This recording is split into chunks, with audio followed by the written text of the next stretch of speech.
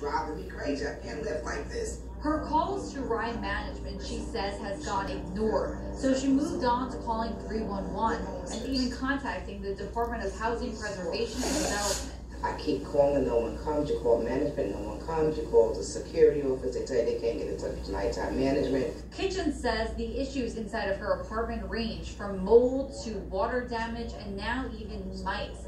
She says it's taking a serious strain on her health, and she no longer can call the apartment she's lived in for 40 years a home.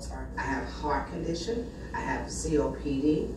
I've had 2 heart attacks. They know I'm very sick. We also did reach out to the Department of Housing Preservation and Development. They say they're working very closely with Linton Plaza Development to transfer over building ownership. They also say they visited the same apartment we did, and they've issued emergency repairs be done there. That's the latest here in East New York. I'm Mary Lynn Buckley.